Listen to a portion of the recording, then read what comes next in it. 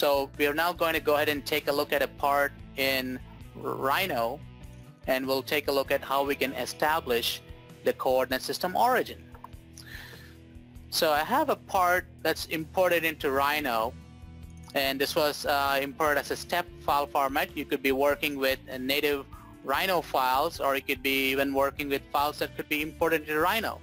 Now, as you can tell here, the part that's imported in here could have been designed and exported out from an assembly. So the part is way out in space. So typically when the part is designed, you wouldn't be designing way out in space. You would probably be designing somewhere closer to the origin by picking one of the planes or one of your, the seaplanes or the construction planes. Since this may have been part of an assembly and exported out from an assembly as a part, the parts could have been, you could have applied some mate relations and to basically establish your assembly. So the part could have been out somewhere in space when it was exported from an assembly. So we would like to machine this individual part.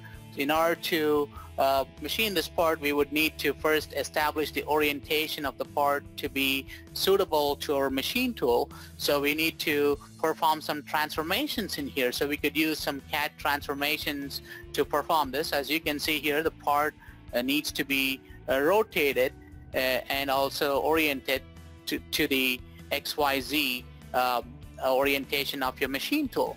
Now, the difference between RhinoCAM and Visual CAD/CAM in terms of representations of the machining coordinate system and the world coordinate system, the toggles are right on the machining browser itself, as you can tell. So the machining, currently I have the machining coordinate system visibility toggled on. I'm going to toggle it off and display the world coordinate system first. So the world coordinate system is displayed as a triad, where the red arrow represents your x-axis, the green represents the y-coordinate axis, and the blue represents your z-coordinate axis. And by default, your machining coordinate system is coincident with the world coordinate system. If I toggle the display of the machining coordinate system on, you will notice that a second set of arrows appears right on top of the world coordinate system. So the length of these arrows, as I pointed out earlier, for machining coordinate systems are slightly longer or larger compared to the world coordinate system. That's how we can easily identify and differentiate between the world coordinate system versus the machining coordinate system visibility. Now, this is also true in the case of Visual CAM for SOLIDWORKS, the way these machining coordinate system and the world coordinate system triads are being displayed. So the world coordinate system is at the coordinate system of the design coordinate system in your Rhinoceros. Your XYZ origin is where the world coordinate system is being displayed in RhinoCAM. So once we have this part in here loaded, we would like to perform some transformation so we can orient the part. So I would like to orient this particular face so I can look down looking through the part from this particular face. One of the ways, or one of the techniques I could use for orienting the part in Rhino is using some of the transformation tools. I could use transform, orient, and I can use orient using 3 points. I'm going to use the orient using 3 points feature in here. And for the first point, I would like to pick a midpoint or a center. I'm going to pick a midpoint right in here. I'm going to pick this as my origin, which would be my X, Y origin, the intersection of the X and the Y coordinates. And I'm going to define my X-axis vector right in here. I'm going to pick this as my midpoint, or I could even pick this over here, depending on how you want it to be established. And for the Y-axis, I'm just going to pick a point right in here. I can snap to an end point or a near point. And now I'm being prompted to select the target points to be oriented to in Rhino. So I'll just go ahead and pick 3 points: the origin, X-axis vector, and the Y-axis vector. So in this particular step, you will notice that the part was oriented or transformed using the transformation tools in Rhinoceros using your host CAD system. So you can use a combination of different tools to orient this part in here. So this is one of the ways how you could perform the transformation in CAD using transform, orient, using 3 points. There could be several other techniques or other ways to do it. I just chose one of these ways using 3 points, similar to how we did it in Visual CAD/CAM. So now we can tell that the part is oriented.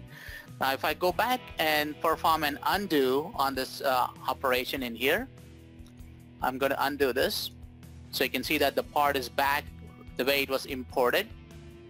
And now we'll show you how we can also use the tools that are available in the CAM interface, where you can go to the program and under setup you'll find orient part, and now we can use a similar technique what we did in Visual CAD/CAM, where we can use align to and then select the surface, and we can pick this surface in here, the face. You can see now the z-axis is being normal to this particular face.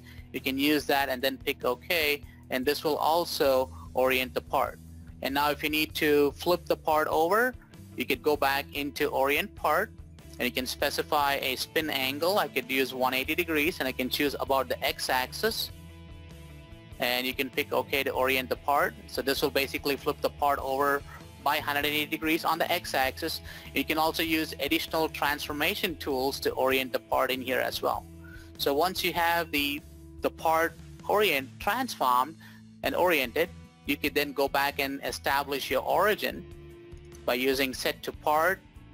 I could choose highest Z, southwest, so it'll automatically locate the corner coordinates of the part based on the bounding box of the part, and it'll place it at the XYZ origin in here.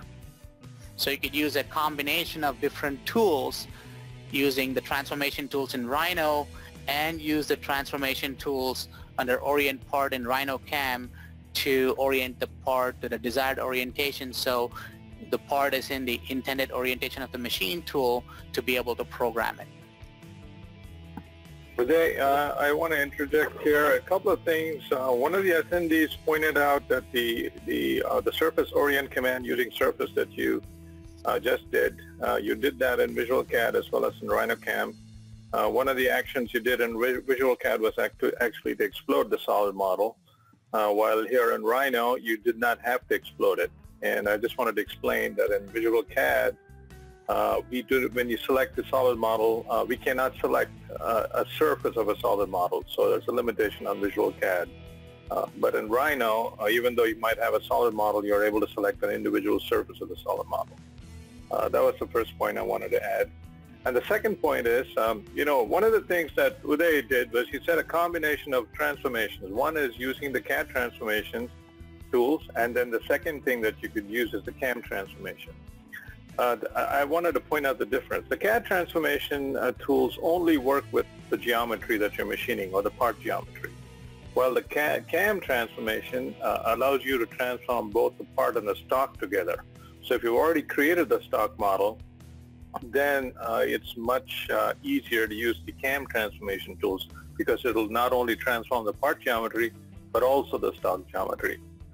So that's the main difference. So you might want to consider that in your choice of the tools that you're using. Thanks, Uday. Thank you, Joe.